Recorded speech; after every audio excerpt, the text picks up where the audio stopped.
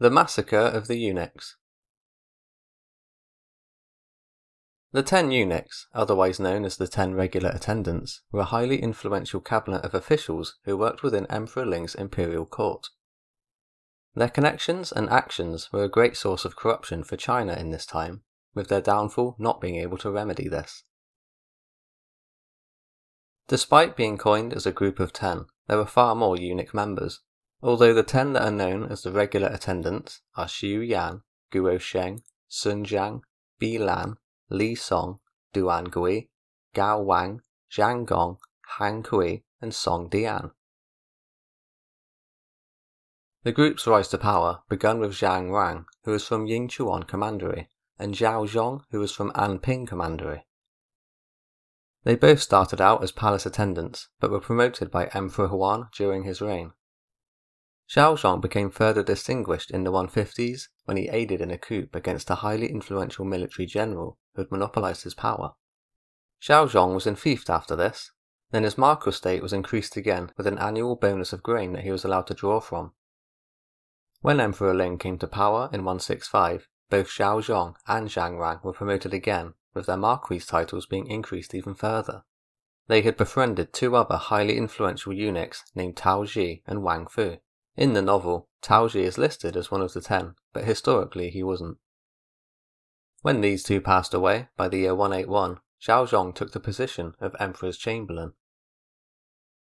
By this point, Zhang Rang and Zhao Zhong had the support of the other 10 eunuchs, who all held high status and a marquis title.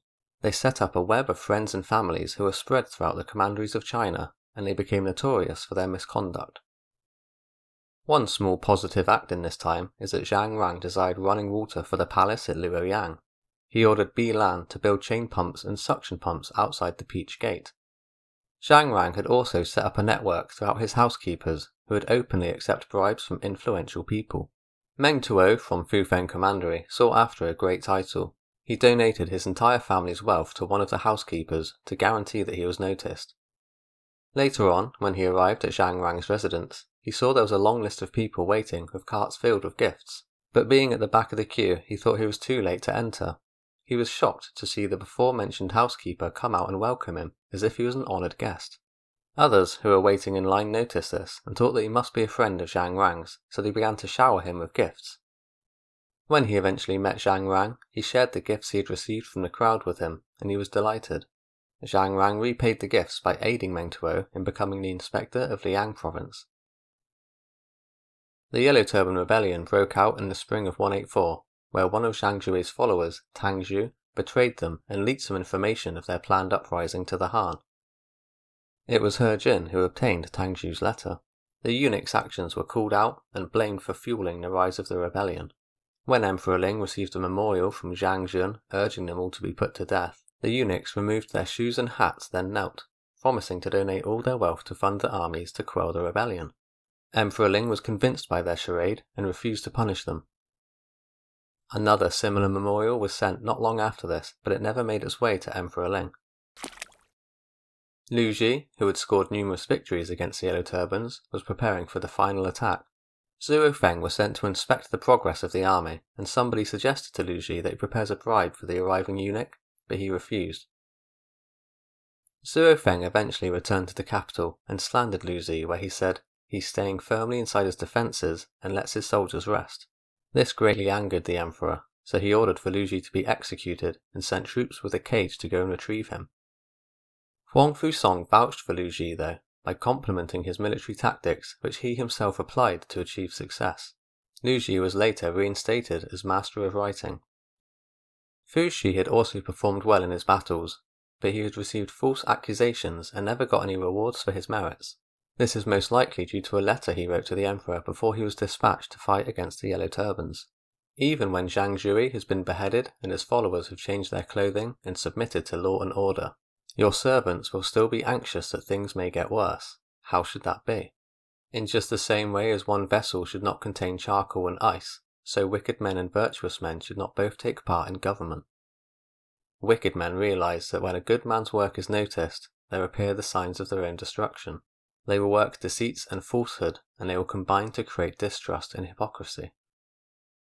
Emperor Ling began an investigation into the founder of the uprising, Zhang Jue, and had the Minister of Justice and some imperial secretaries carry out the task. The corrupt investigation team came back with evidence that framed Zhang Jun as a learner of the Taiping sect, which led to his imprisonment, torture, and death. It was the eunuchs themselves who were secretly collaborating with Zhang Jue.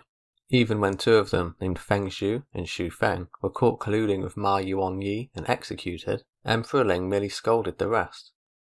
They begged for mercy yet again, and pushed the blame onto others before the emperor just gave in and let them off. It's not known specifically how Emperor Ling found out, but it could have either been from Tang Ju's letter that He Jin had acquired, or a letter that Wang Yun discovered after one of his battles. The eunuch Liu Xiang was then slandered around this time and imprisoned by Zhao Zhong and Xia Yun, where he ended up committing suicide. He was then slandered even further, with the claim that his death proved his guilt, so Liu Xiang's family was also arrested, and they had their property confiscated. Another eunuch, called Xiangshu, criticized the other attendants with a written memorial in 184. When Zhang Rang read it, he claimed that Xiangshu was seeking to delay the military response of the imperial authorities. Xiangshu soon found himself in prison at the Yellow Gates, which was run by the 10 Regular Attendants. Here, he inevitably met his end. When the Yellow Turban Rebellion was put down, the 10 attendants were enfeoffed with full marquees for their good work, despite the fact it was proven that they actually worked with and aided the Yellow Turbans. An accident in 185 had caused a fire to break out in the southern part of the Imperial Palace, and so the officials had to organise its repair job.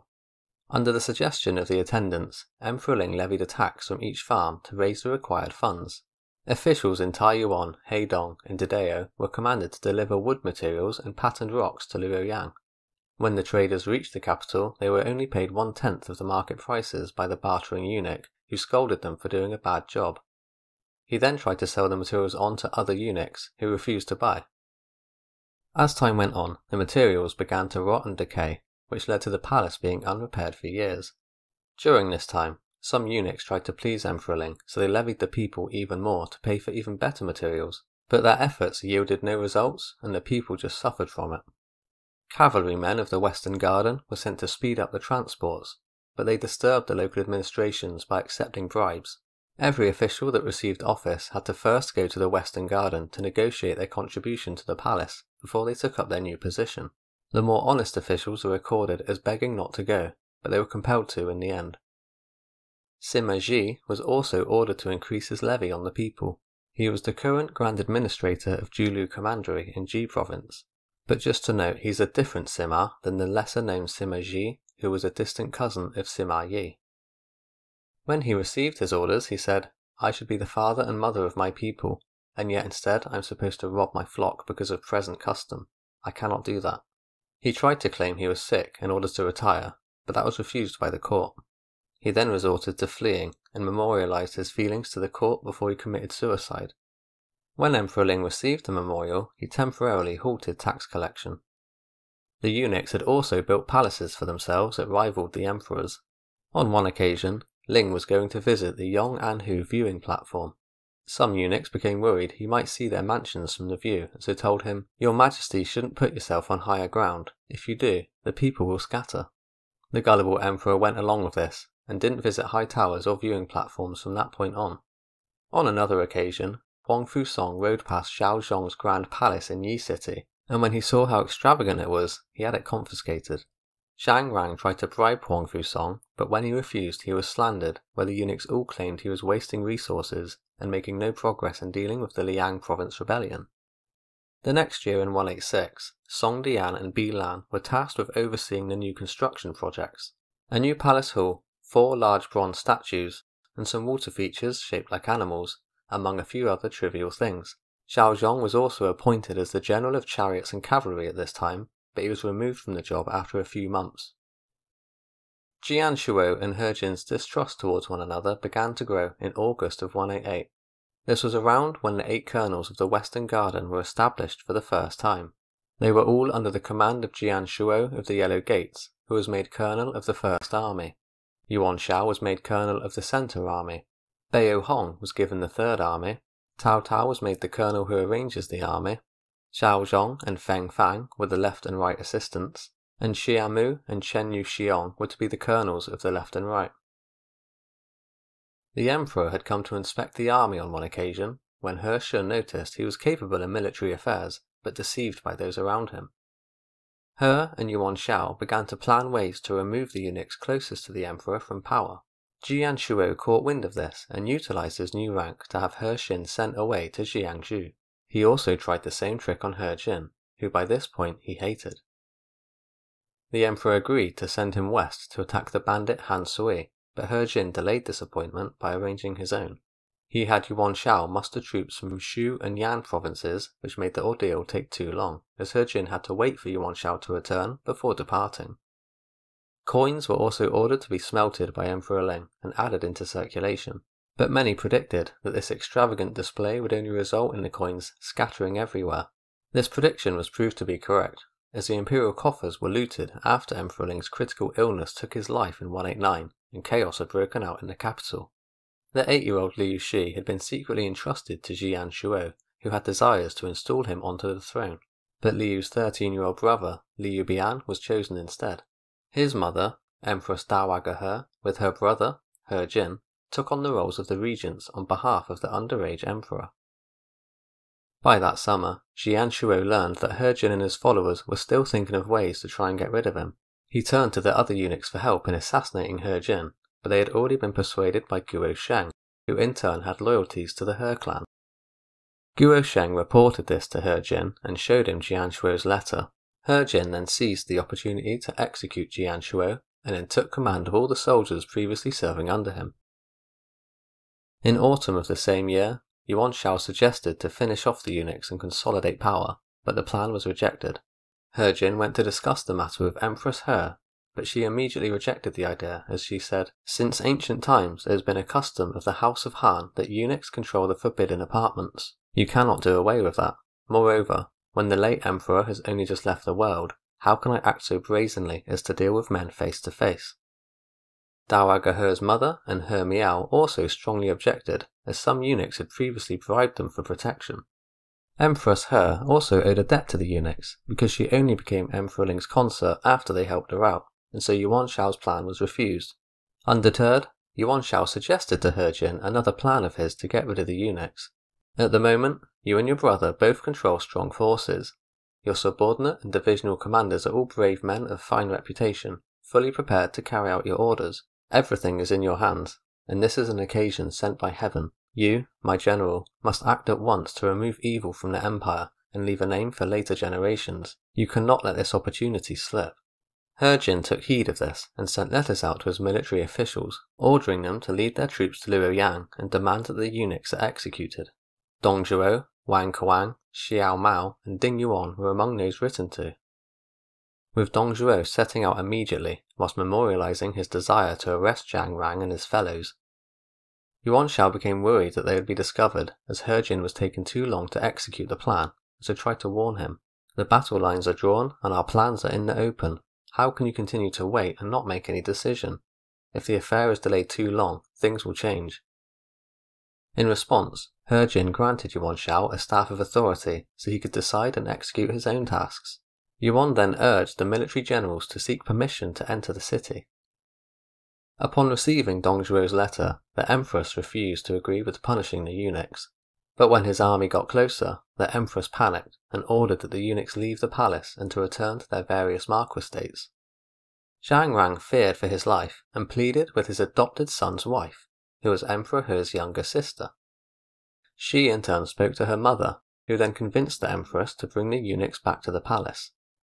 He Jin also became shaken by Dong Zhuo's hasty arrival to the capital, but as he was deterred from entering the city and remained outside, He Jin still had a little time to execute his plan.